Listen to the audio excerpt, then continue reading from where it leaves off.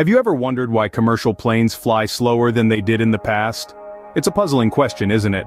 We live in an era where technological advancements are happening at lightning speed.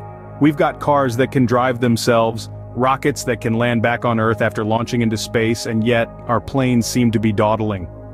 Take the Concord, for instance.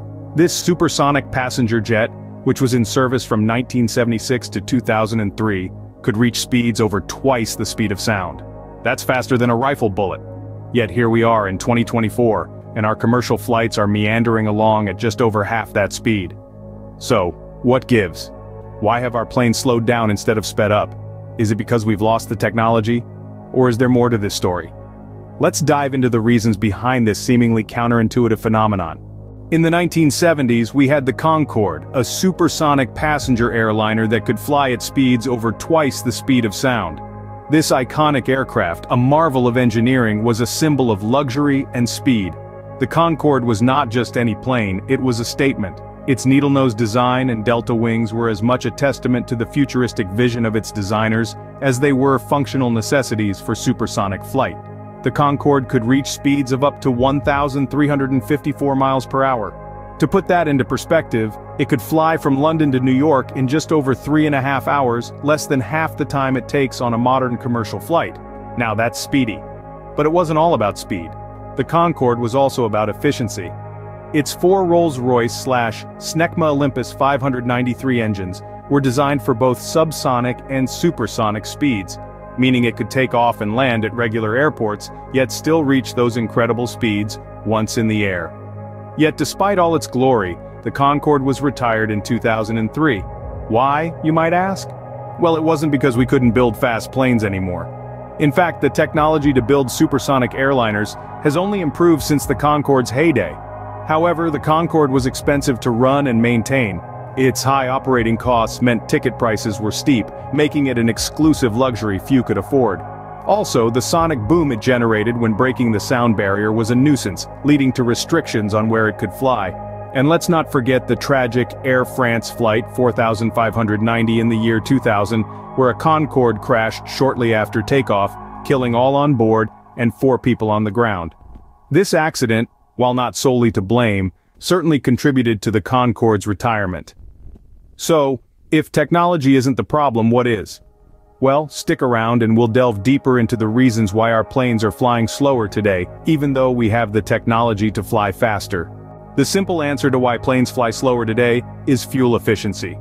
Fuel efficiency is a significant factor in the aviation industry. It's the art of getting the most mileage out of each gallon of fuel. Just like in your car, a plane's speed affects its fuel consumption. The faster it goes, the more fuel it burns. Now you might be wondering, why does speed affect fuel consumption? Well, it's due to something we call drag. When a plane travels at high speeds, it encounters more air resistance, or drag, which requires more power and hence more fuel to overcome. Let's take a moment to picture this. Imagine you're driving on the highway. As you speed up, you feel the wind pushing against your car, right? That's drag. And just like your car burns more fuel at high speeds to fight against that drag, so do planes. Now here's where things get interesting. By flying slower, planes can significantly reduce their fuel consumption. A slight decrease in speed can lead to a significant increase in fuel efficiency.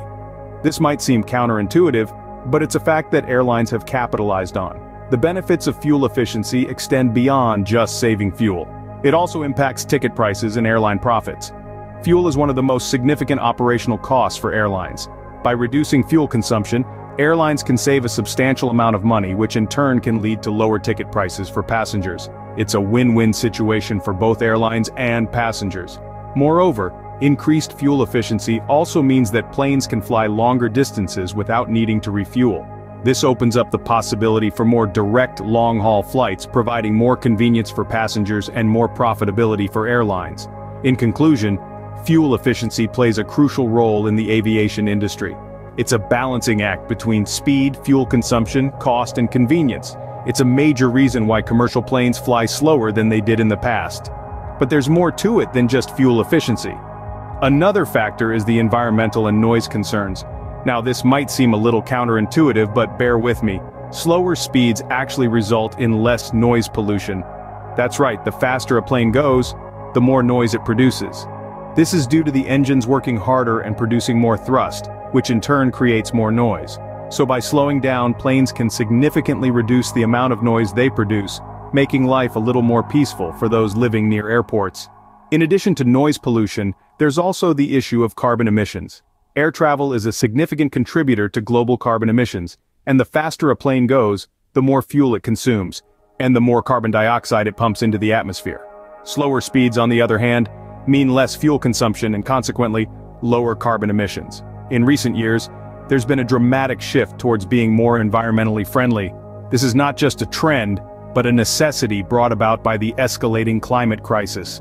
Many airlines are now making significant efforts to reduce their carbon footprints, and one of the ways they're achieving this is by flying their planes at slower speeds. It's a delicate balancing act, maintaining operational efficiency while also taking into account environmental and noise concerns. But it's a challenge that the aviation industry is rising to, in its quest to make air travel more sustainable and less disruptive to communities.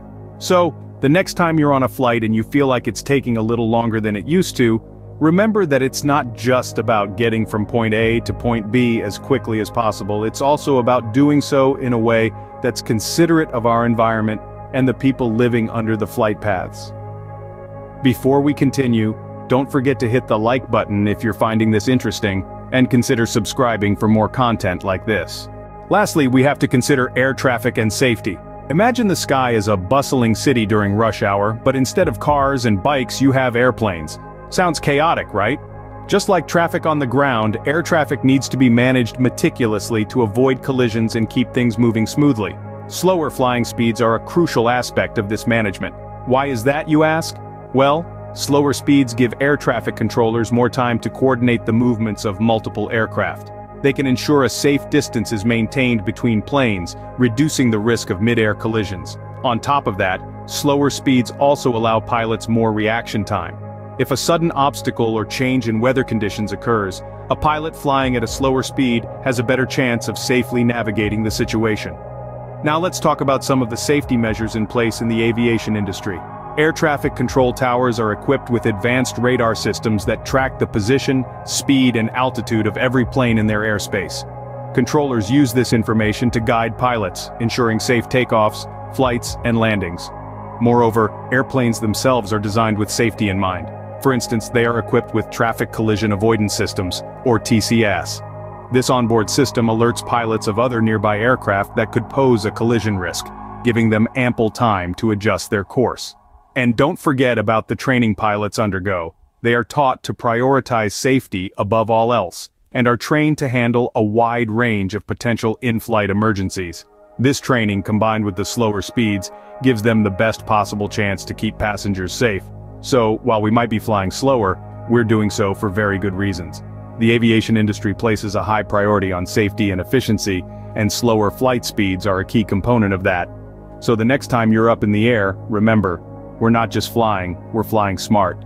To sum it up, commercial planes fly slower today due to a combination of factors. We've journeyed through the golden age of the Concord, the supersonic marvel that once ruled the skies. However, as we discovered, the need for fuel efficiency quickly became a game-changer, prompting airlines to favor slower, more economical aircraft. Environmental and noise concerns have also played a significant role. Air travel has an environmental footprint, and reducing speed is one of the ways we can lessen its impact. Quieter skies are also more pleasant for those on the ground, another reason for the reduced speed. Safety considerations and air traffic management are other crucial factors. Slower speeds mean fewer air accidents and a more manageable flow of aircraft in our busy skies. So next time you're on a flight, take a moment to appreciate the careful balance of speed, efficiency, and safety, and don't forget to like, share, and subscribe for more